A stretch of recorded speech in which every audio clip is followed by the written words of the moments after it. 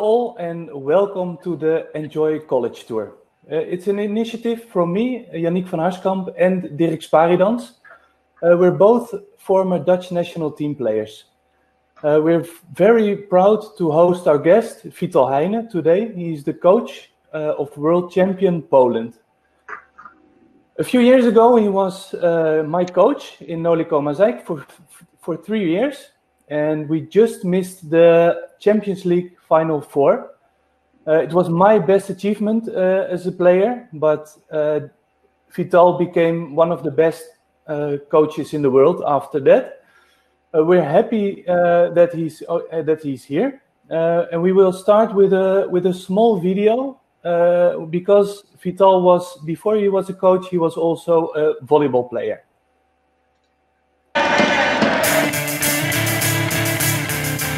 Het is voor alle spelers bijna de eerste Final Four op Claudio weer na. Dus iedereen zat er een beetje met, wij willen iets bewijzen, maar het moet ook lukken.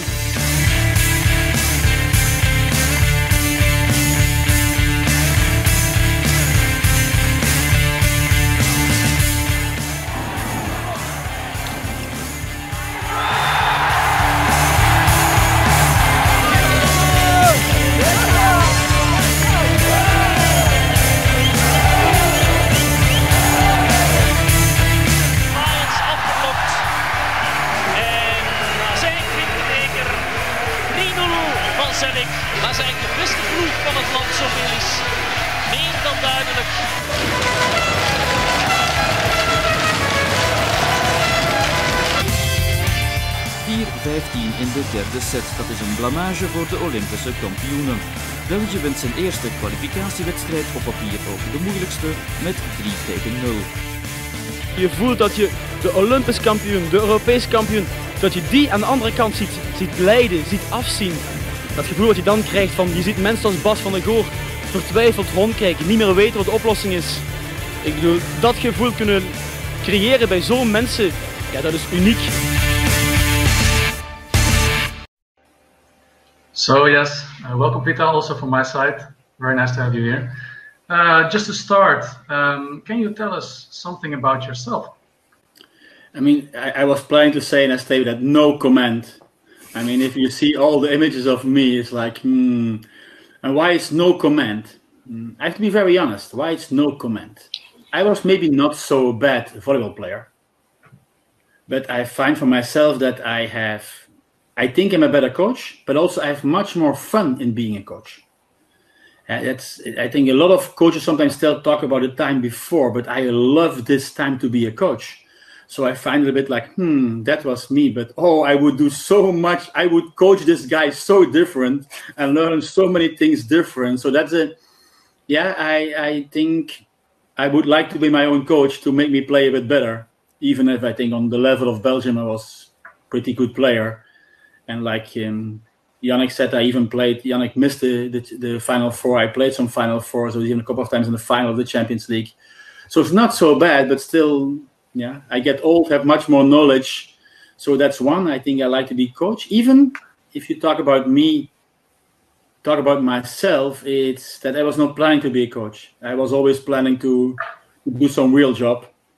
And it was never happening, so I ending up being a coach, and every year I tell it will be my last year, and till now every year at the end I think like, okay, we do one more. So now I have the dream of the Olympic Games, and then I will think about something else, but probably somebody will find for me a challenge, and I will do one more challenge. So I think that's a first answer. But who am I? I was an average to normal player. Yannick was a better setter with his hands.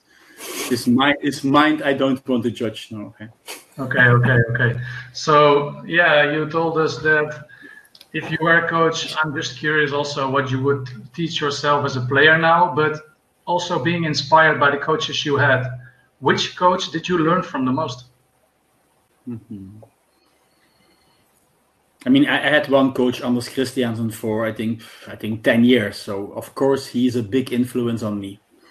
A big influence, mostly on the technical level, what he learned me about volleyball. But I think like most setters, I was not an easy player. I was fighting with almost every coach. And when I started to coach, was much more the idea, like I saw so many things going wrong And I was thinking, maybe I was convinced I can do different. So a lot of things are coming from, no, not this way.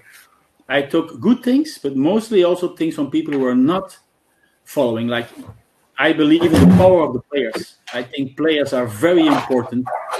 So I'm busy a lot with how to make players better. Yeah, I think that is one of my challenges, and give the players the chance to develop them themselves. So that I was missing sometimes a bit. The coach was too important, and I try to be less important, even if it's not so easy. Yeah? So you learn from every coach. That's something. But I learned the good and the bad things. I think that's important. Not only talk the good and the bad things, and from there you make yourself. And I guess that players do the same with me. They learn from me the good things, but I also have bad things they learn from me. I hope so. So yeah, on one hand, don't underestimate your influence, but on the other hand, the players who are next to each other in the court, they are also like really important for the end result. Like that's what I think that you're also say. Like in this kind of idea, who was your best teammate at that time you were a player? Ooh, that's a difficult question. That's I think teammates is much more about friends. I had a guy with me, Pascal Vos, who is he played with me for years, and we became friends, and we are still friends and meeting each other. And I think the nice thing about playing volleyball, I have 3 daughters, and I always told them, like, one thing you have to do a team sport. A team sport brings people together. You learn to play together. You learn to lose together. To win is, of course, much nicer. You learn disappointment if you're not playing sometimes. I think a team sport is the best you can have, and you make friends for life.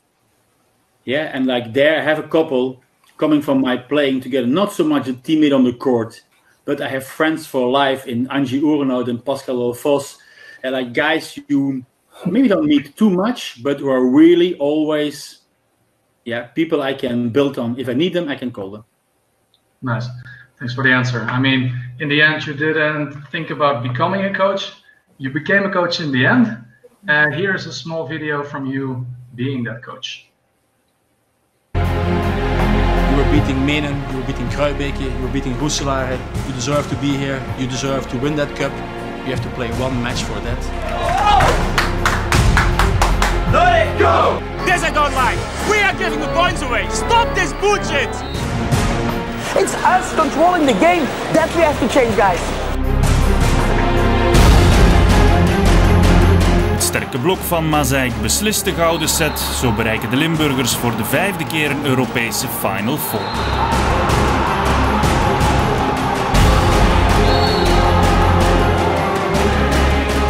Na 3 jaar op rij Roeselare is de titel weer voor Maaseik. De 11e titel uit de clubgeschiedenis komt er na een schitterend seizoen, want Maaseik won ook de beker en behaalde zilver in de CEV Cup.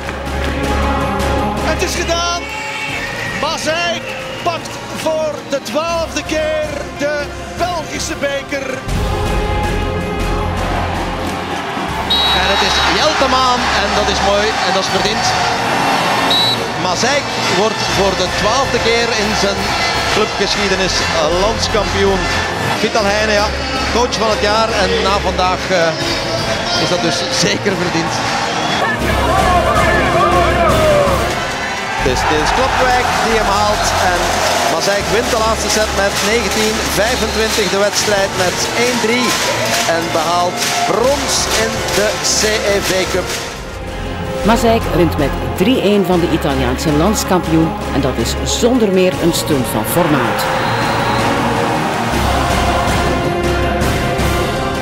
De Limburgers winnen met 3-0 en slepen zo de 14e beker in de clubgeschiedenis in de wacht. Okay, Vital, you told us that you weren't planned to be a coach, but pretty fast after your career you started to be a coach. With which idea you started?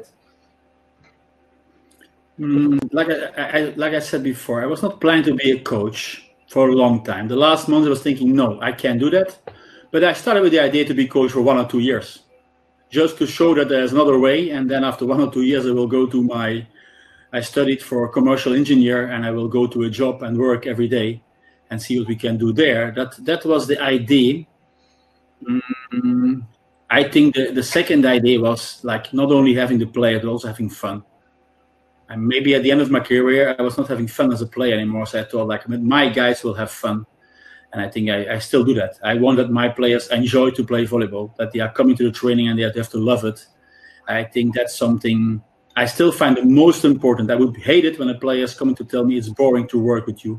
That would be the worst comment. Or like I often say, if they're coming to me and they say to me, you're normal, it's another really bad comment to me. So that I think, that was in the beginning maybe the idea.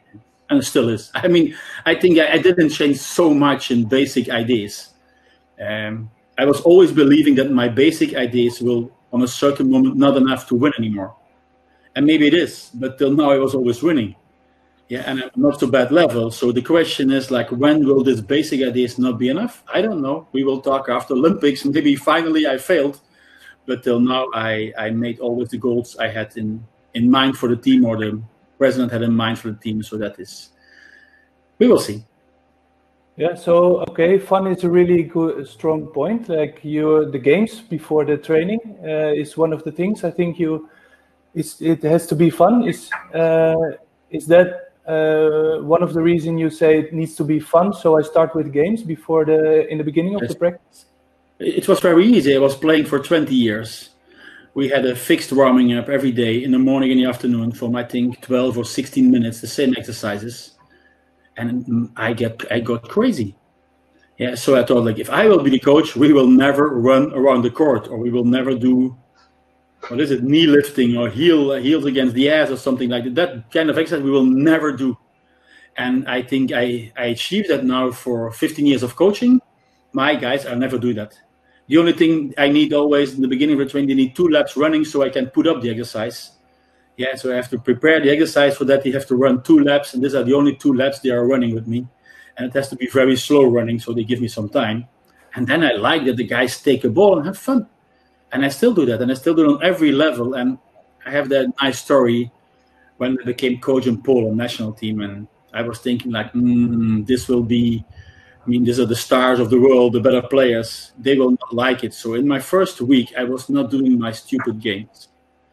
Yeah, I started a bit more traditional. And after the second week, I did it 1 time. And already in the first time, Kubiak came to me and said, Coach, this we have to do every day. And also in Poland, I started every day with my stupid or creative games. And I think I never give it up. I tell players always, if you just want to run on the court, you're allowed. But I never saw a player who was not doing those games. Yeah, the ones who want to do traditional warming up sometimes come 10 minutes earlier, but then they don't want to miss the chance to play with a chair, or I don't know, like something who is not normal. Is there also like it's not only fun, but is there also a way of thinking behind it? But now I have to. Like I became an important coach, so I have to explain things. And say, yes, there is also a technical aspect, and they learn to play with both hands, and they learn to think. But I cannot forget the basic point is that you come. I went in the first years between 2012 to 2015, 16. I went 3-4 times to a team who was losing all the matches. So players are coming to the training after having lost, I don't know how many matches, coach kicked out, and then the new coach is there. I think the first thing you wanted, the players are smiling. They were losing like 5, 6, 7, 8, 9, 10 matches in a row. The first thing you want the players smile. So my start was we play something and they smile. And maybe it was their first smile in months. Yeah, that's the most important. And nowadays, yes, for example, I put a lot of effort on playing with the left, not your left arm, but your weak arm. A lot of games have the weak arm in focus because we don't play so much with our weak arm. We always play with if you're right side, you play with the right arm. So that we do a lot, and I put it in it, but it's not the most important. Yeah, I love to do sometimes really something like, no, this is not done. Sitting with 7 guys on a chair, it doesn't matter what it means, but something where they know it's not done, just to make them smile. That's the most important. And a small part is technical, but it's really more for the ones really coaches who are listening. Yes, there's also a technical aspect, but don't believe it too much. I agree. It's really fun. I always love to come to the practice because I knew there were always games. So, but besides of the games, what are your strong points as a coach? Whoa, that's this period of Corona is very interesting because I do a lot of talks for other coaches, and I realize I don't know it. I mean, I realize that I do a lot of things where I think they are good, but what makes me the coach who's winning exactly, I don't know. Is it this creative games at the beginning? Afterwards, we always play 2 against 2, and I think nowadays I have like 150 variations. Is it that I put so much focus on having a good contact with the players, and even I think also now with families and everything? Is it the way I analyze teams a bit different than other coaches are doing? I don't know which element makes my team winning. Is it, like you heard on the video before, I can be very direct in my communication, I can push players. There are so many elements that I don't know which one makes me win. Yeah, and it's very hard to change it. Which one? I'm afraid to change that. So even don't worry, Yannick, if I was shouting on you in video ago, I still shout sometimes on my players when they are not performing. Yeah, players know that, but players know that I do it to make them better and not just to get mad. But everybody needs. We're all professionals, and you can say like, yeah, the guy is doing full and everything. I think sometimes an extra push is helping, and players will perform a bit better. Yeah, and that they also give. So I don't know. Like there's so many small elements together. At the end, I would say it's because I'm busy with everything.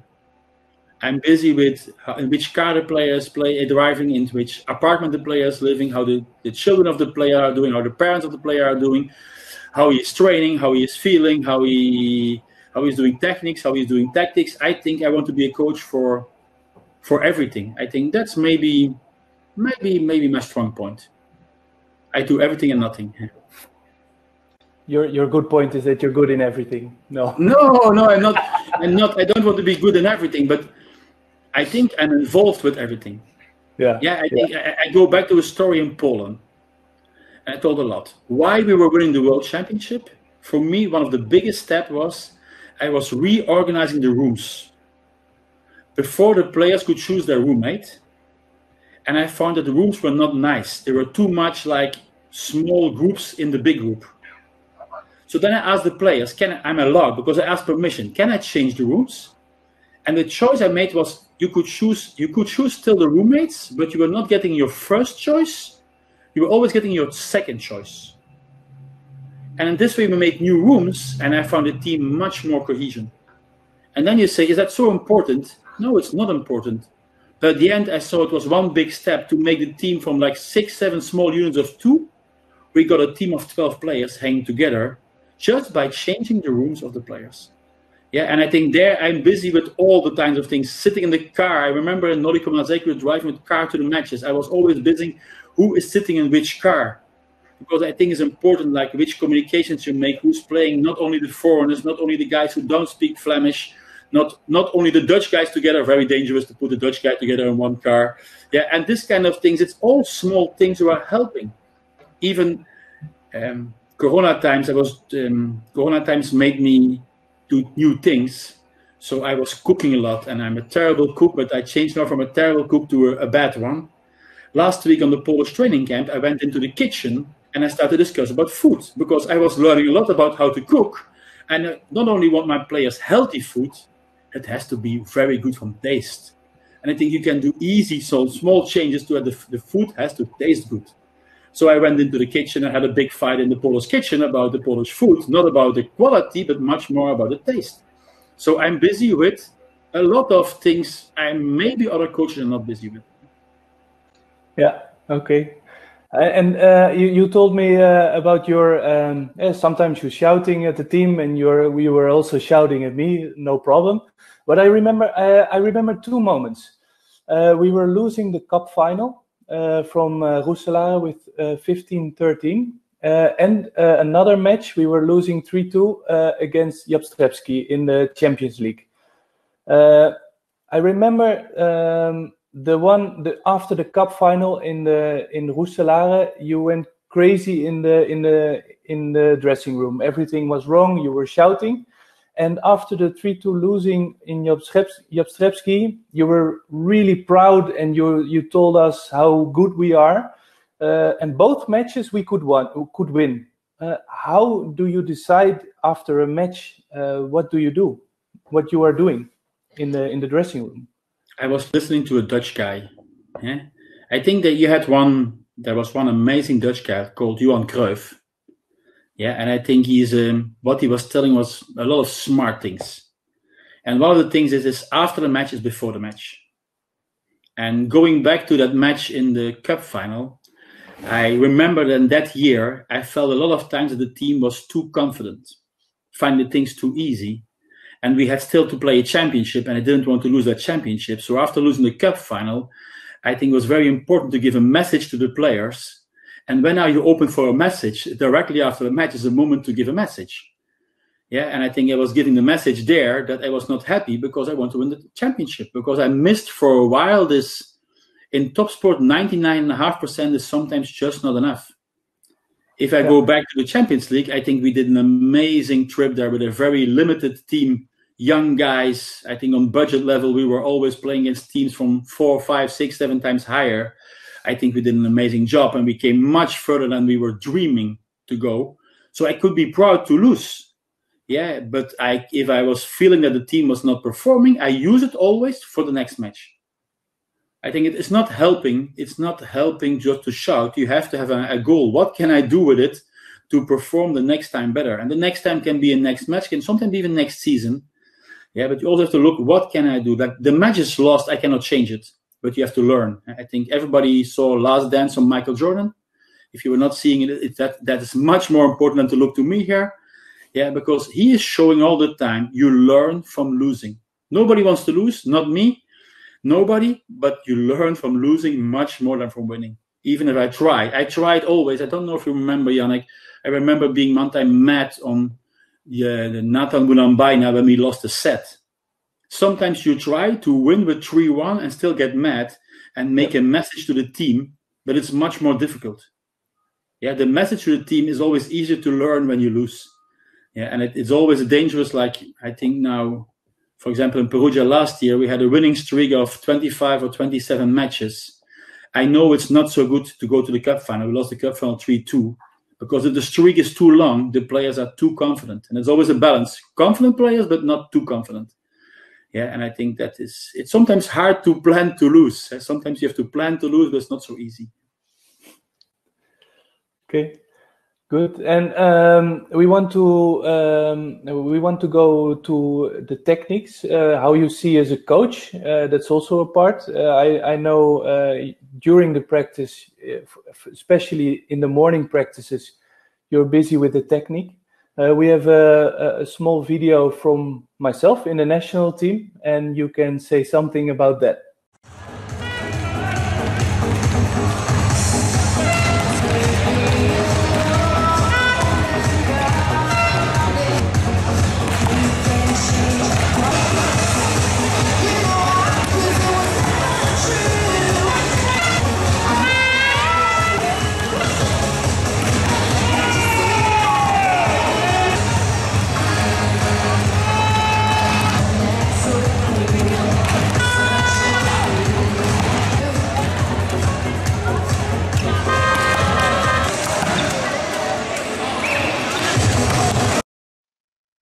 Can you organize to put Yannick out of the college tour for a couple of minutes so I can tell the truth, or if he stays, I have to be polite? It's one of the two choices I have. You don't have to be polite. You don't have to be polite. No, but before going to the negative things, what was the reason you wanted me in your team as a setter? But I think there are two things I find very difficult as a coach to teach. It's hands as a setter, is the arm as a spiker. Yeah, and I think you always had great hands. You have very good hands for setting. I remember you even as a guy playing in this education team in Holland. I don't find the name directly. You were 18 or 19 or 20 years. And I was directly thinking the guy is crazy. He's running around on the court and not doing any basics good, but hands are amazing. So from that way, it was a very easy choice. For you as a player, it was an easy choice. I saw you. I need only 3 minutes to be like, this guy is interesting. But even on this video, you see that you have great hands, but position to the ball is not always nice, stable. I like that people do easy things. Yeah, and you do the Michael Jordan. Michael Jordan, we talked about, was famous for jumping backwards and shooting. You are jumping always sideways and setting. And just thinking from the point of physics, it's not so easy to jump from right to left and at the same time be precise to the goal. So in that way, I'm not so impressed from the video if I see it. I like setters who just jump and land on the same spot, be nice and balanced, and give a stable ball. I think the quality of a setter, you can hide things and go on, but the quality of a setter is to give a set who the spiker likes. Yeah, I think that is, and if the set is always coming different, I'm not so big fan. So I was not impressed, but I mean, I really hope that this video was before working with me and not after working with me. Otherwise, I was working bad. Like I said, I did not everything good. Some Dutch guys I could influence. Some Dutch guys were maybe harder to influence.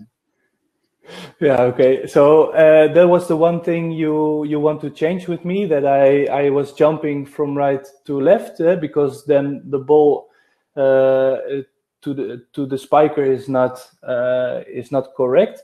Is there something else you had in mind before I came to practice? These things I want to change or I want to work with? I have to be honest, it's very hard to remember. I think about setting, not so much. I think maybe the ball behind you worked a bit on my feeling, but I remember. But now I'm laughing to myself. So long ago. How long is ago, Yannick? I was coaching you. Six. Yeah, maybe it's around 10, maybe already 10 years. 10 years. I would consider you as a bad defender, in my feeling. I think you should have. I think training defense is my feeling. You should have done with you. But I'm not remembering so sure anymore. But that is coming to my mind. That we were working on defense, I think.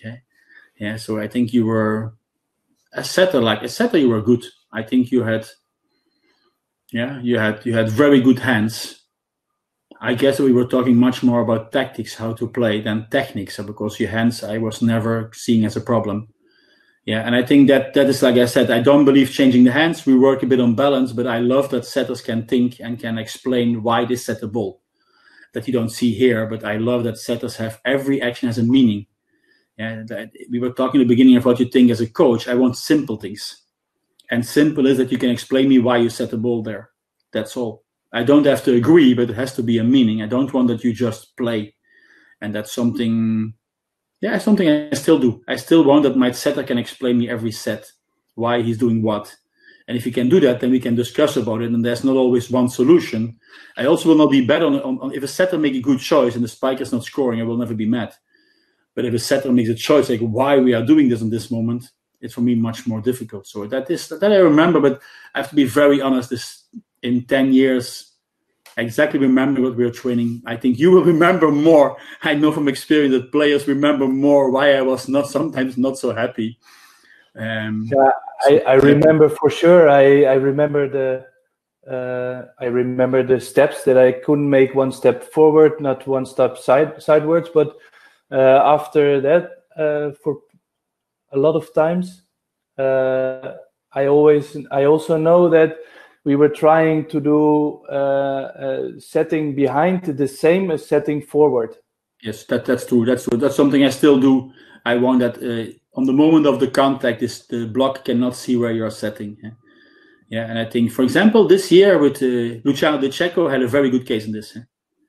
Luciano De Cecco it's one of why he's so good, because on the moment of the contact, you have no idea what he's going to set. Yeah. Also, he had some problems, and that's typical on those setters with good hands. Maybe you were not as good as Luciano De Cecco, but you were really not a bad setter at all. These good setters are sometimes lazy in coming to the ball. Yeah, and then unprecise, but I think you are a bit the same type in the hands to the ball and then not be able to read what's happening. I think that's the quality of the Checo. It's so hard. You see the ball in the hand and you still don't know what he's going to play. It makes for the block so difficult. So it's something we work on, but it's not easy for players. Yeah, okay. It's nice. So 2 things you are working with every setter, so not jumping left and right and front, and also to play front row and behind it, it's the same movement. Okay, and we have also a movie about Dirk being a receiver and defender, and we are curious. I was never coaching Dirk. I was never coaching him. No, but so your perspective. I was never taking him, so it says already something. You don't put his bad fingers here on the screen. Yeah, it's the reality. The reality we cannot deny.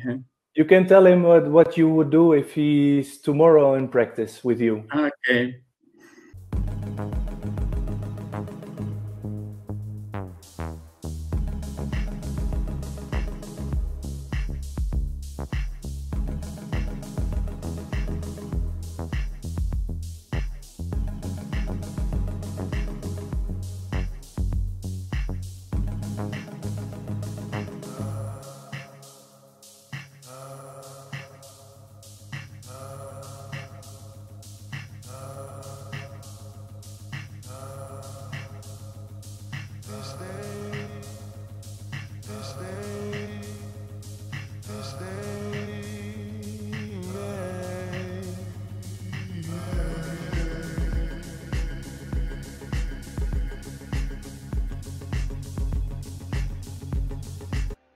So I must admit I'm a little bit scared now. So one positive thing, seeing this video, what do you think was good about me as a player? Yeah, but I mean, I'm always curious. What do you think about yourself? Were you a better passer or defender? I would think I was a better defender. So I worked really hard on my tactical reading skills because I was not so good. I was not like the others, I think, technically. So I did work a lot on my tactical, like how to watch the ball, how to get information on where the people are going to serve, to take more risk in tactical wise. So I think I could be a better technical player, but I was, I think, quite good. And you had a preferred side to play the ball, left or right? I mean, I still remember Vital one conversation with us.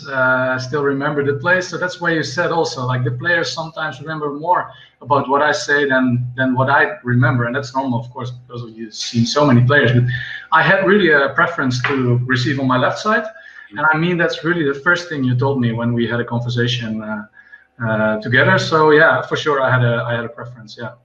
Yeah, but you see that on the images, like what I see, it's of course it's very hard to judge a libero on 10 actions. Eh?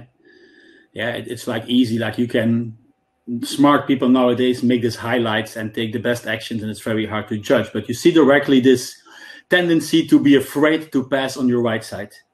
Yeah, even on the left side, you have I like a distance between your arms and your legs when you pass. There has to be the angle, there has to be a distance so you can really push the ball. And you will see if you really look the images, on your left side you try to make distance. On your right side, you let the ball come so close to your body, so it will be very difficult to pass on your right side. And so there's a big technical difference between left and right. A second thing is I like easy things. So if you're able to pass a ball and stay on the floor, not doing anything, it means very good. You have to check your passings. Very few times you just pass and do nothing. Yeah, the after action is often a very good indication of a passer. Eh? I mean, the worst I find is if passers are falling backwards after passing and almost rolling. I think you had one action like this.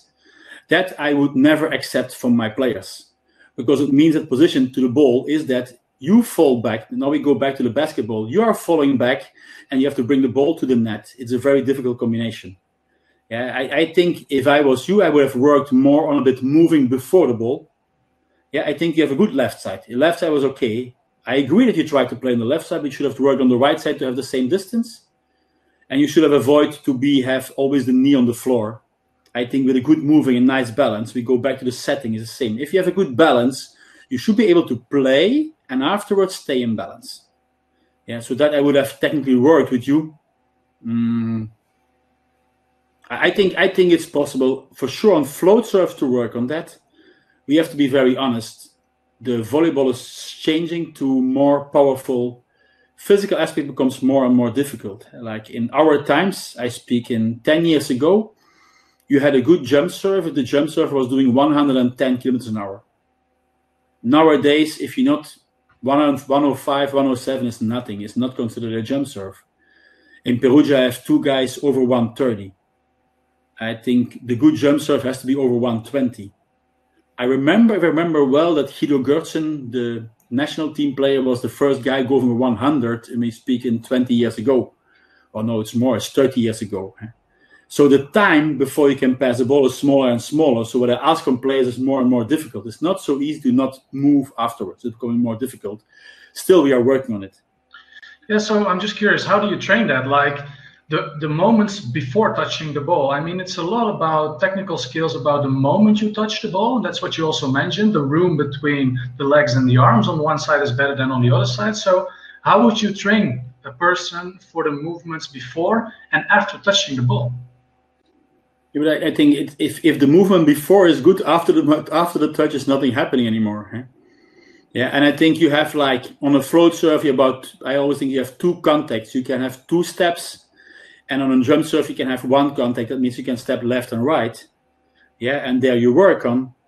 Yeah, and I think it's much more. I'm sure players have to be aware what they are doing.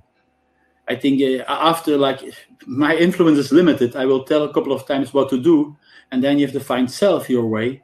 But you will feel much more easier to play. If you are able to make 1 step, stop, be in balance, and then play with the arms, you will feel much more comfortable in playing than if you are jumping around and have to play. Yeah, and I think it's a focus. It's a focus. It's not so difficult one. I believe that passing you can learn a lot. Yeah, the platform, and that you had a good one, that's harder to teach. It's like the setting the hands on Yannick. The platform was good, so the basic start for good passing was there. But I think the technical things sometimes I was not, from my point of view, not liking. Other coaches maybe like it. Yeah, that's everybody's choice. Like I'm not the guy to judge. It's like I make my own techniques and things about. But I saw in general the players passed a bit better after getting used to this kind of ideas. Well, yeah, so it's a lot also receiving really can lose the game for you. I mean, that's something, especially in men's volleyball, like when serves are like what you said, 110, 120, or also good float serve over 70 kilometers an hour. So the point of how to see the ball coming to you, do you pay specific attention to it in your trainings? Like what you say, exactly be there on the moment that the ball is there, the reading skills from the players. Do you train that, or do you do tactical stuff with it? Do you watch video, or how do you do that? I don't train it. It's easy. Huh? I think the mistake for me is first you have to be technical good, and then we can start working on the eyes. I think the eyes are interesting, but I think first you have to work on how to move. Yeah, I think that's same for the setter, same for the middle blocker, same for the receiver. Learn to move. Yeah, and if you know how to move, then we go to the next step. Yes, we will work, but I think, let us be honest, how many balls you were passing? 500,000? I think you were training enough on your eyes. Yeah? Maybe you can train. I think nowadays with this stroboscope, how's the name of the glasses you can use? I think it's helping a bit. Yeah, I tried it also, but there I'm not enough expert. So I go to the easy things. I know how moving from the feet can be. Yeah, and I know that is a very fast way. Fast way means in 1 year you can learn to be a better passer with that. Yeah. So, I still use it. Yeah, so let's jump back a little bit on the professional athletes, which we were and which you are working with. Like you said, play 500,000 balls, so your eyes, they train every ball. But if you would become if you teach children how to receive, or you teach people who are only playing 2 or 3 times a week volleyball, and how do you teach them to receive? Tactical and technically. Yeah, but I'm only busy with techniques. This old tactic I don't like. I like techniques. So I go often. I have a daughter now, she's 15, but I go often to give, not often. Sometimes I go and give trainings to them, and I go to techniques, and mostly is players have to understand. I think I was not starting, but I don't know. The most books are like known.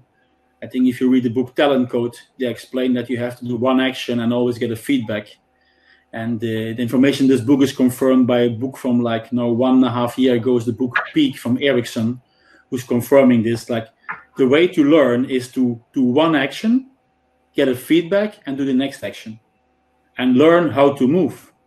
And after a while, I think the idea was always, after 1,800 repetitions perfectly in a row, you are mastering a move. So it takes a while. Yeah, then you learn how to move. Yeah, and I'm not so, like I said, I'm not a big, I don't say fan. I don't know enough about training ice. Yeah, and maybe it's interesting, but till now, like I said, with my easy principles, I was not doing so bad as a coach. And I read about it, but till now, I'm not convinced enough to say yes, this ice training is the crucial part. Yeah, I was working, for example, with a not so bad player, Wilfredo Leon, for 1 year, and he really improved in passing. It's really clear that his figures were so much better in 1 year time. But this easy things. Be behind the ball, be in a good position, make one step, stay in balance, and make him aware of those things. He improved a lot. Maybe the next time is to go to ice. I don't know yet. Okay. Well, thanks. We have also a tactical thing, which Yannick is going to speak a little bit with you about it. But I was not finished to kill you. I mean, we were talking about receiving, but then your defense, I think where were you defending the best, in the line or in the diagonal? I think in diagonal. I think line. Yeah. Yeah, I think the best actions from the movie you showed were the line defenses. Yeah, because there you're very good in position and you really attack the ball in front of you. In diagonal, you have the tendency to run into the court. Yeah, so I really liked, if I would take you as a player, I would take you to defend line. Yeah, I think there was yes, that's interesting. Going there, position on time, and then going in, he's not bad at all there. That I found a strong point looking to the 10 images. So I have to tell Yannick, I have to tell something good to the guy. Otherwise, he will go out in Holland and tell what a bad guy I am. So I did it by this. First of all, Vital, I'm just also a little bit impressed that you still remember it. So, I mean, at least I impressed you a little bit. So that's what I take with me. The defending part video, we're going to skip, not because I'm scared of your feedback, but just because of the time also. So, no, we're going to switch a little bit to the tactical things, about what you think is important. And I'm just going to show the small video about you becoming world champion with Poland.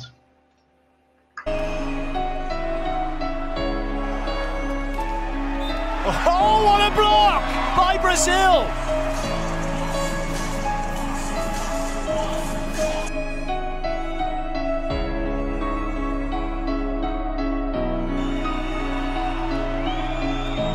It's a good serve. Surely it's going to go to Kurek. It is. It's down, and they have done it. Poland have taken gold here in Italy.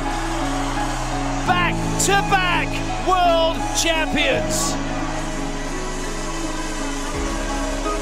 Bartosz Kurek has led this team, and he can enjoy the moment. Before talking to about tactics, how are you feeling to see this image again, Vital? It's always goosebumps again and again and again, because it's. I start from something else, and maybe you made a bucket list one time for me. Yeah. I love the concept of a bucket list, and I also made myself a bucket list about what my life. I made my list, and I would say I was finding it one time, 2007 or so. I made my list, and as a coach, I wanted to win something big. That was all I was writing down. So my highest goal as a coach I achieved in 2018 in Turin by winning the World Championship. And it's a really strange feeling to stand there and to think wow, my team is the best of the world. It's not even the best of Europe or the best of Belgium. It's the best of the world, and there's no other team better on that day. I realized that for sure that week we had a fantastic week. And it's so a strange feeling that, you can go to this bucket list and you can put it out and say like, yeah, as a coach, I achieved much more than I was ever dreaming. Yeah, so in that way, it's always, I think, this ball to Kurek. And I think there are images from after the match in the dressing room, this 10, 15 minutes. These are so nice things. Like, if you talk about really happiness, I think there it's real happiness with players and coach together. So it's absolutely a highlight of my, together with the birth of my 3 children, these are the highlights of my life. Yeah, I can imagine. I can imagine. It's something incredible. And how important is tactics for you as in general as a coach? But I think we make the mistake that we overvalue tactics. Like in this tournament, we go back how to become world champion. I think it was the mind. I think 4 days before the end of the tournament, I took my team separate and I just talked very short. Like, guys, we have a problem.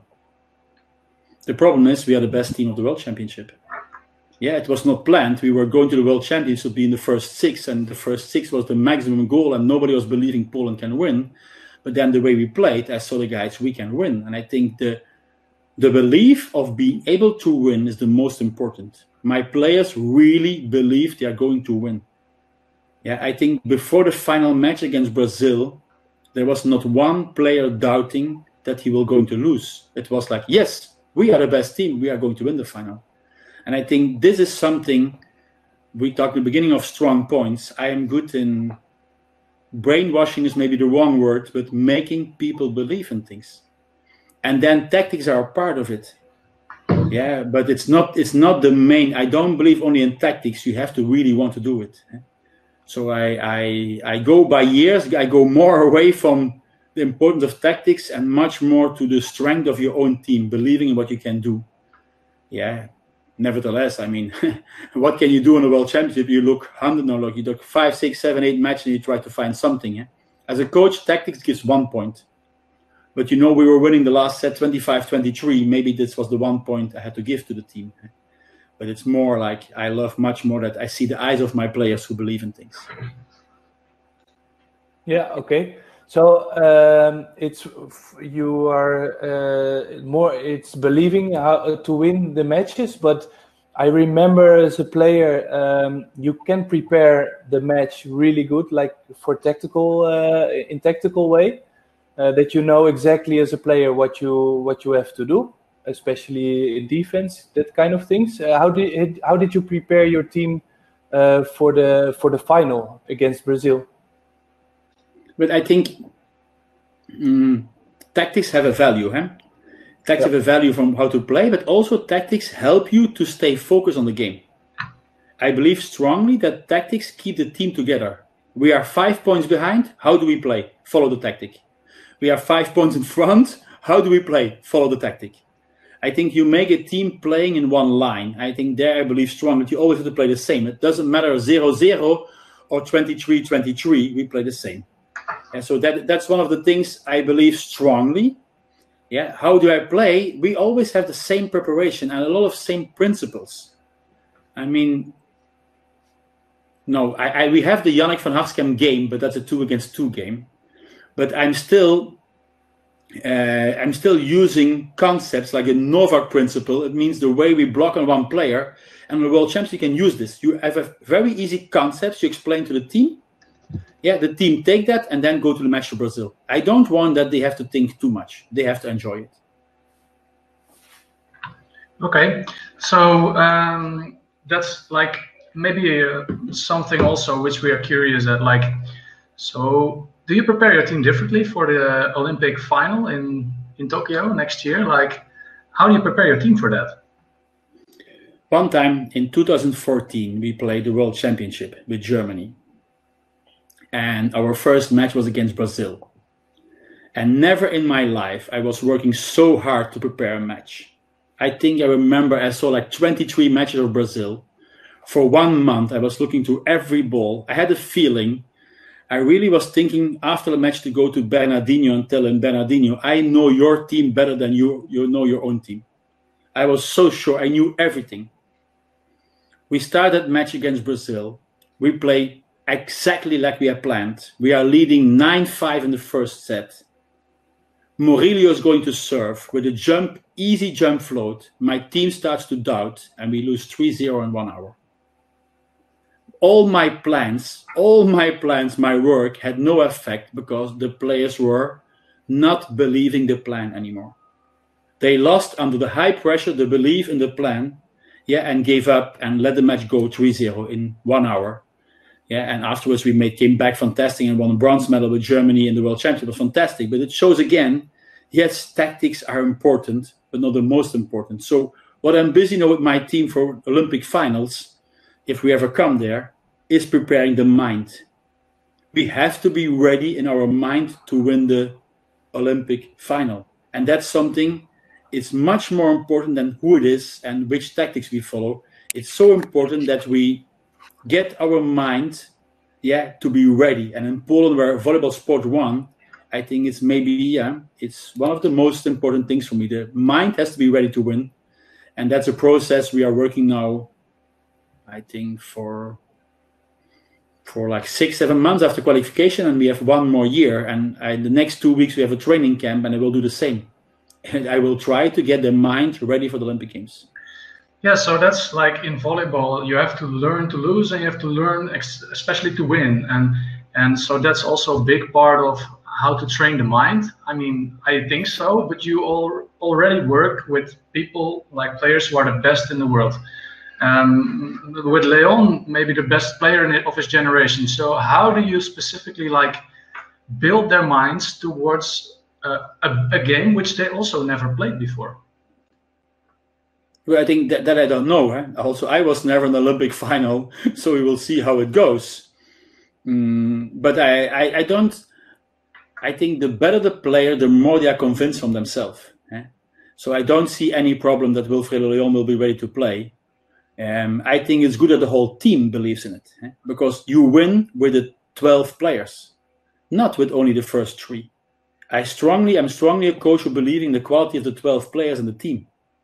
I go back to the World Championship. We won because in the semi-final against USA, we could change Shalpuk, who had problems in passing, by Slivka, who came in and passed great. And he played only 1 set on the whole World Championship, but 2 sets. But this were maybe the 2 most important sets of the tournament. So I believe that we have to get the 12 players ready to win the medal. And for that, I have a lot of discussion in Poland about this. You need some experience. I don't believe that players from 20 years can win a big tournament for you. I believe that the guys from 30 years, and that's why in Poland we have a big group of guys between 25 to 32, 3 years, all guys with experience. I believe experience, learning to win, like you said also, is a process, is a step-by-step process. And for sure, going to the big tournaments, you have to make them aware of that. And Wilfredo Leon was playing so much, he's learning this also. He's not a player he's 25, 26, but he was already on top level at 17 years old. So that's the only thing I can do, make their mind by playing ready, take those players, I believe in experienced players, and then we will see. I'm very curious myself, that's the big problem of delaying the Olympic Games 1 year. I'm very curious myself how we will do in 1 year. And I would have loved to play this summer, we were ready. All right, so going a little bit back in this webinar, you talked about you as a player fighting with coaches. What kind of players do you like in your team? Players fighting with coaches. I think yes, of course. I like strong characters. I like players who are standing up, players who fight, players who come to me. I really like that. I mean, it's much more difficult for me to work with introvert guys who are never talking. I have to put much more effort to understand them. And I think if I go back to my last 10 years in evolution, I think there I became better. I became better understanding players who are totally different from me and working with them and finding a way. Well, it's still difficult. I think it's still difficult. It's not that I can say, whoa, I'm good in this now. It's still a difficult point. So the easiest are the guys with the big mouth coming, shouting, thinking they are right, because I also hold my life from a kid from 6-year-old. I was thinking I'm right, and now I'm a grandfather of 51. I'm not grandfather yet, but I could have been in age. Still thinking that I'm right in what I'm doing. Yeah, and I learned that it's maybe not always true, but it's still, once I'm busy, I believe, yes, I know how to do it. So I like those players. So is that your team's strength also, Vital, that there are a lot of guys which are a little bit older, a little bit more experienced, which are already maybe one of the better players in the world when they were really young, in combination with the fact that they speak up and let themselves be heard? Is that your team's, can you say that's your team's strength in Poland? Yeah, but I mean, going back to how I worked in the first year, I always worked with young guys, and we were also successful. I think because I give young guys a chance to step up and to take their possibilities to play. So I always do the same. I want that player step forward. Only thing is that if you work with young guys, you pay the price. Like Yannick was telling before, you lose important matches. It's a process. You have to lose important matches to win big ones afterwards. Yeah, and that's the problem from young guys. And now that the advantage I have, Poland was losing enough in the last years, to know what they know how to lose. So now they can learn how to win. Yeah, but I think the quality is, I give just Poland. I always told we have two guys, Kurek and Kubiak, who are leading the team by example, not by talking. Kubiak is not a talker. Yeah, I talk often with him, but our conversations longer than 6 minutes are not existing. That's already like very long. Kurek can talk a bit more, but it's not a talking team. They are two leaders who are always stepping forward, in working, in showing. I think that's the most important. The leaders of the team have to show. I think there's a book, and I don't know if you know Simon Sinek, but it's one of the most famous economical gurus talking in USA, and he has the book Leaders Eat Last. I think it's very important that the leader is showing the way and not just taking the best food and doing nothing, but waiting and pushing the team. And that's the strength of Poland. I mean, Michal Kubiak is absolutely a dream as a captain in the way I see a captain leading the team. So you just mentioned the book as an inspiration for you, where you can also work with. I mean, what inspires you? How do you take more information to develop yourself as being a trainer coach? Does some things inspire you? But I think everything inspires me. Once a coach, you try to find inspiration in everything. Yeah, and that going, for example, on this moment, I have an audiobook from 25 hours about the life of Einstein. I'm listening to it, and don't think that I'm smart, but because the theory from Einstein is too difficult for me, the relativity theory I cannot understand. But I try to understand how the guy was living. I read by average 2 to 3 books a week. I read in all kind of areas. It's about sport, it's about economics, it's about other aspects of life, psychology, sociology. I try to read. I don't know how many webinars I was seeing in the last months. Yeah, I try to listen everywhere. What can I learn? I have my oldest daughter is finishing as a doctor, her studies now, so I'm talking all the time with her about what she's learning. Yeah, I try to find inspiration with everybody. And even if you ask me a question, sometimes I will go back and think like, this was an interesting question. What can I take from these guys? I think you can learn from everybody. Yeah, and that is I have this problem that I have this too much energy, this hyperactivity I have. Yeah, so I have to do always something. Yeah, and so I'm always, day and night, I'm looking to find inspiration for my games, for my volleyball. What can I do? Yeah, and on this moment, for example, I'm reading the book. I try always to read 3-4 books at the same time. One book is boring. So I'm reading the book from Van Gaal, the whole preparation of the World Championship from 2000, what was it, 16, 17, 18, when Holland was going to the 3rd place. I'm reading the whole book day by day, how he was acting and doing. It's great to read. I already have some ideas I found like, not bad what he was doing there. And some ideas are totally different. Van Gaal is a guy who has a lot of rules and players have to follow this. And I'm a guy from no rules and not following too much. But it doesn't matter that the guy is doing different. You can find everywhere some inspiration. So it's my biggest. Not so much volleyball. I'm not the guy who's in, but no, I lie. because in this one of the webinars I was talking, somebody asked me how many matches I was seeing on video, and then after the evening, like you see, was a good question. I went home and counting, and I was realizing that I was seeing more than 1,000 matches in 1 year. Yeah, so I think I see some volleyball also. So in that way, like, yes, it's being curious is the most important quality as a coach, I think. Yeah, so all the inspirations you get by reading books, by watching webinars, by thinking every time that you want to learn something will also shape probably the future of our game of volleyball, because you have a big hand in it, I think. So how do you see, like we were talking a little bit before already, it's going to be more about power, but how do you think that our game of volleyball will develop in the next years, also after the Olympic Games? When I started as a player, I was 191 tall, and they say, wow, what a tall setter. Huh? Yeah, and they were telling on that moment that the best height for a volleyball player is 196. And they said it will never be taller. Now, 196 is a small guy. And now they say, yeah, you have to be like 202, 203, that's nice. But tall is not working. But nowadays, 202, 203 is also becoming normal. So I think we are still not at the end of the physical evolution from volleyball. I expect a team, I think Holland was famous in the 90s with a team, all guys over 2 meters.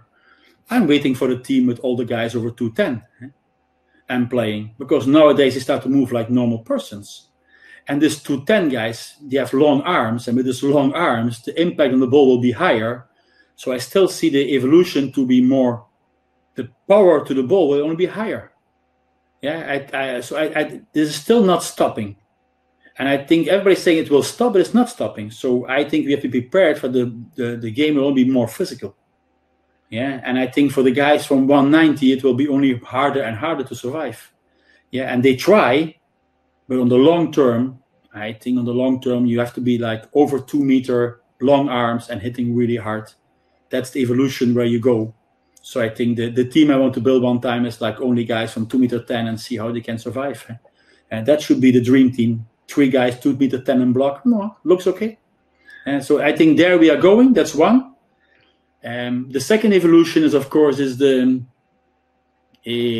I think the taller the guys, the higher they jump, yeah, the more we can start to work with variation attack. I like variation attack, but there you're depending on rules. For a while I was training a lot on pushes and pushing block out, but I think that will change. The rules will change one day, but the rules from getting guys who jump higher and hit harder, that will not change. So that will be the biggest evolution of volleyball. We will laugh with having guys on 2 meters on the court. I think when I go, I don't know, like when I will be really, really old, you will see only the really tall guys coming out. I look to Poland. There's so much physical potential coming. Yeah, I think that is still an evolution where we're going. Yeah, so depending, regardless of the rules are going to change, every country in Asia, like we all played China, we all played Korea, we all played Japan, which are this pushing out and combinations and fast play, you think they have no chance of surviving? But we look just to the international evolution. I mean, 20 years ago, China and Japan were playing. Now, I don't know which results they make on international tournaments, but I never see them passing against European teams. The day we can send more European teams to big tournaments, the Asian teams will lose. I'm not afraid. If tomorrow Holland will play against every Asian team, I think Holland is favored in my eyes. Japan is doing an amazing effort to be good for the Olympic Games, but tomorrow, Holland complete or Japan complete, I think Holland is still the better team. And I don't know, I'm now lying. I don't know, Holland is number 8, 9 in Europe at this moment. I have no exact idea. Yeah, but it's something like this. So in my eyes, there are at least 10 to 15 European teams who are better than the Asian teams. The same for the North American teams. I think the tall guys are winning. Yeah, and I think we have to wait for the development in Africa. It's still not there. I think you could make also better teams in Africa. On the moment that that's coming, the tall guys will win. You look to Asia, but then you look to Iran. Those teams are winning. I think the teams with small people, yes, it's pity, but it's very hard, I think. Yeah, so preparing for the Olympic Games, to make one step back again, you can prepare, you can decide which teams you're going to play in preparation. Like, do you think about that, or do you don't pay so much attention to which teams you play? I don't pay so much attention. It's like I want my team good. And like I said, I have a team with experienced players, so much more is the focus. How good can my players play and play together? Yeah, and of course, I think that we need some good matches for the Olympic Games. But what we are doing now, we are having training camps together, sitting around the campfire, playing very interesting games, but nothing to do with volleyball. I think it's much more important for my team than going to play against don't know who, because we play enough matches. I guess that I was with the national team last summer. We had 46 matches, so they have enough experience of playing against top teams. If you're not a top team and not playing Volleyball Nations League, I understand that those countries are looking for other matches. The ones playing the Volleyball Nations League play enough matches. I think we much more look for improvement of ourselves. We are busy only in 1 year. How much can my team be better? How much can every individual player be better? And we don't want to look too much to other countries. Okay, thanks. Well, in our program, Vital, we always end with one question. If you have one advice you would give to players, to coaches who are watching, what would it be? It's much more an advice. I have always one advice in life for everybody. It doesn't matter coaches or players. And that's very easy. You have to love what you're doing. I think there was a very interesting book I was reading in the Corona times, who in 5 questions, you know what you have to do. But one of the questions is very easy. What do you love? Yeah, and it's not liking, it's really loving. Yeah, don't lose your time in life with things you don't love. Yeah, and I think that's the most interesting thing, like do that, because life is so short. I mean, you are still young guys. Yeah, life goes so fast. You will only regret the things you were not doing and you liked it or you loved it. So that's what I push everybody. If you love volleyball, do it maximum. If you don't like it anymore, stop and do something else. If you love this, what you're doing, do it. Do it maximum, try. Don't look how much money you earn or don't earn on it, how much time it's costing. Somewhere, if you do things very good with full passion, you will be also rewarded for that. And if you're not rewarded, it's not even important. I mean, food you will find in Holland. Some cheese you will eat. I will eat some Belgian fries, we'll find. For that, you don't need so much money. But it's much more important that you enjoy what you're doing. Vital, I want to thank you a lot for being our guest today. Maybe the viewers, they couldn't see the images behind the scenes, but I was smiling a lot listening to you. And I'm sure Yannick also is inspired. Even though we're not players anymore, it's also always nice to speak about the game of volleyball. And the way you think about it with your experience lights still a fire in me. So I'm really happy that you were our guest. Thank you for our time. This is the end of our NJOI College Tour webinar. We will for sure come back soon with another inspiring guest. Thank you for watching, and Vital, I will watch you for sure during the Olympic Games final in Tokyo next year. Thank you very much for being our guest, and see you soon. Bye-bye.